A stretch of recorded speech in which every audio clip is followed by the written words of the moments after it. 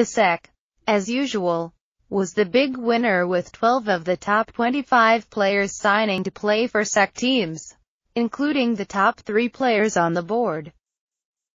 Trent Thompson, the top player in the 247 sports composite rankings, which take into account the rankings of all the major recruiting services, signed, as expected, with Georgia. The number 2 player, offensive lineman Martez Ivey, signed with Florida.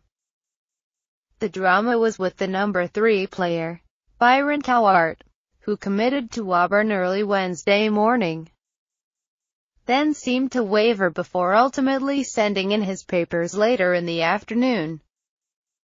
It wasn't all drama with the top players.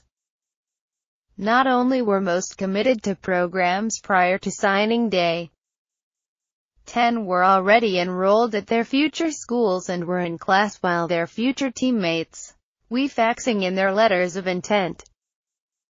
Behind the SEC, the ACC brought in 7 of the top 25 all to traditional powers Florida State and Clemson, while the Pac-12 inked 5.